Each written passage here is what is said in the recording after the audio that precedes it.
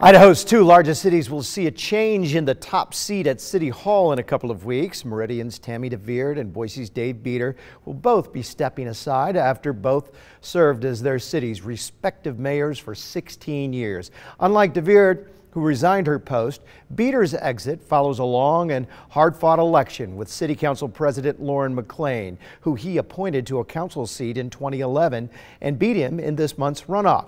So now, for the four-term mayor, it's time to look at the next chapter.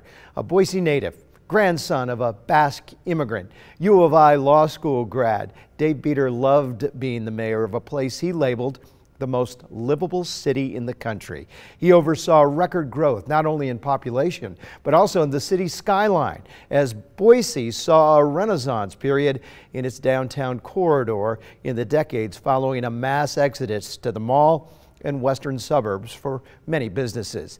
He said he's most proud of building back the trust in City Hall in the wake of a mayoral scandal the year before he took office, and also in the fact that crime dropped by 45% during his 4 terms. But the one thing he says he regrets not getting is the new library project off the ground.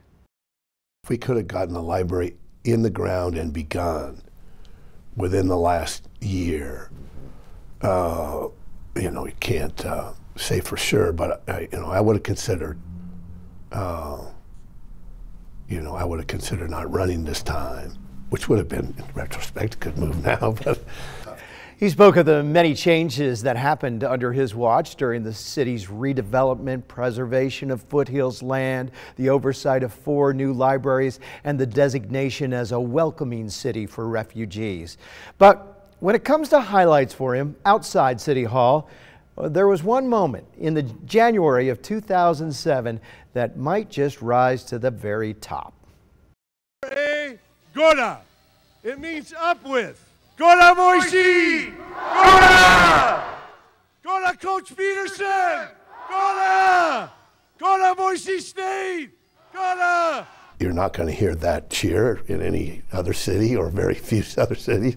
We had cheerleaders with the Goda sign ready to go, and no, that was a kick. That was such a kick. Thousands turned out to welcome the 2007 Fiesta Bowl champs home, and what a celebration it was. We talked for nearly 30 minutes reminiscing about his 4 terms and about what the next chapter in his life might be. We have that full interview posted for you right now at ktvb.com.